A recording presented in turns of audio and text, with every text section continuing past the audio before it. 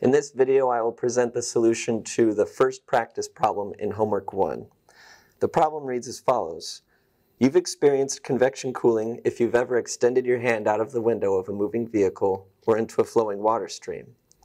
With the surface of your hand at a temperature of 30 degrees Celsius, determine the convection heat flux for A, a vehicle speed of 40 kilometers per hour and air at -8 degrees Celsius, with a convection coefficient of 40 watts per meter squared Kelvin, and B, a velocity of 0.2 meters per second in a water stream at 10 degrees Celsius with a convection coefficient of 900 watts per meter squared Kelvin. Which condition would feel colder?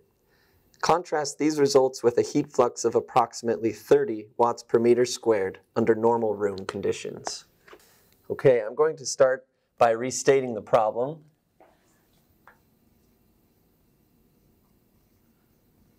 There's a somewhat long problem statement, so to summarize, we have a hand experiencing convection cooling.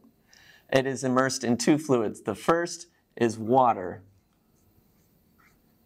The water is at a temperature of 10 degrees Celsius, which in Kelvin is 283 Kelvin.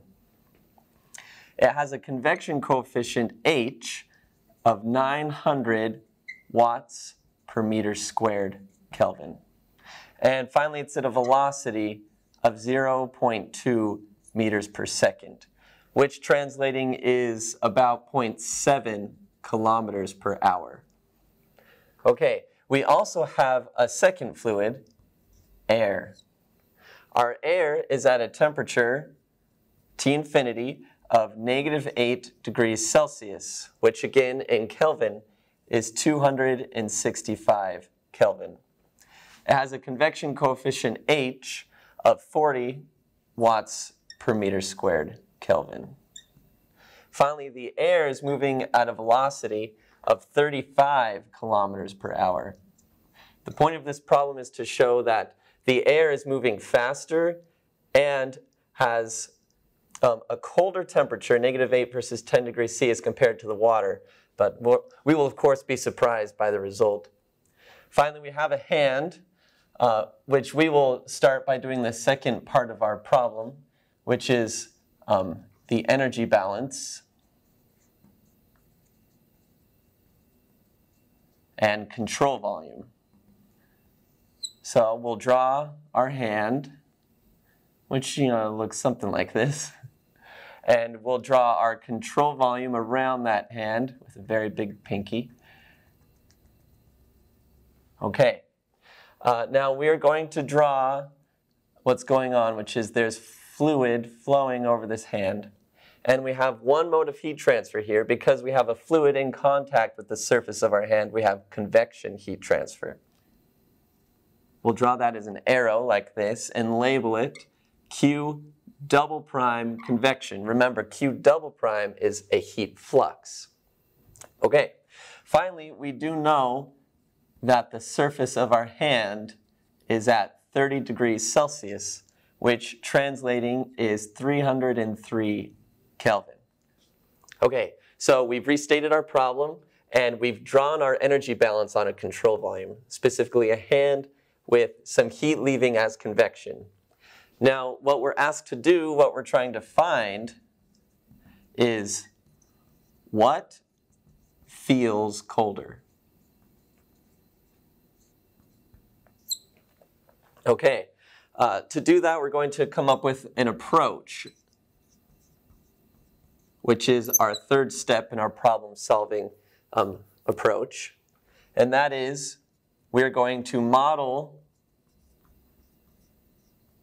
convection for both fluids. And then we are going to compare our heat fluxes that we get. Let's say compare heat flux.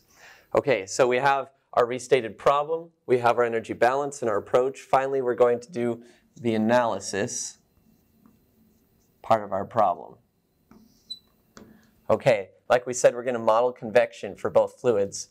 That is done using Newton's law of cooling, or our convection heat transfer coefficient times the temperature of our surface minus the temperature of our fluid. All right, we have two different fluids, so we'll plug in one for each. First, we'll do air. Again, this is a heat flux, so we'll have units of watts per meter squared. So for air, we have 40 watts per meter squared Kelvin times our T surface of our hand, which is 303 Kelvin, subtracted from our T infinity, which is 265 Kelvin. All right, multiplying all of that out, we get 1,520 watts per meter squared. Now, if we do it again, but this time for water, we again use Newton's law of cooling, but we plug in values for water up here. So we have 900, a much larger convection coefficient, times the temperature of our surface, again 303, minus the temperature of our water, which is 283 Kelvin. When we run those calculations, we get 18,000 watts per meter squared. We'll go ahead and indicate those with boxes. Okay, finally, we do the last portion of our problem, which is discussion. Here we see that even though the water is moving slower and as at a hotter temperature as compared to the air, the fact it's water means it has much better convection potential.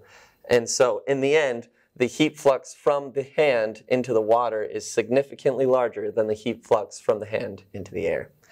And so we will just say in the discussion that the water feels colder. Okay, and that is our solution to the first practice problem in homework 1. That's all. Thank you.